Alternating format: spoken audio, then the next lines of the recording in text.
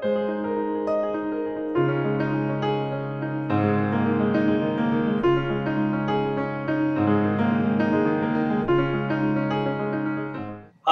I'm Anthony and I'm a paramedic, and today I'm going to demonstrate to you the use of the handheld suction device. The handheld suction device may come apart like so will have to be formed together. Place the canister onto the handheld suction device, then place the catheter into place like so. When suctioning on a patient, ensure that the patient is well oxygenated first.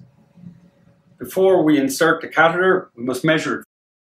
And we measure from the angle of the jaw to the corner of the mouth. We then place our fingers at the corner of the mouth, and the catheter is not inserted any further than that measurement. We insert the catheter into the airway and provide suctioning only on the way out in a figure of 8 motion, ensuring we do not extend the catheter too far down the throat or we may stimulate the vagus nerve.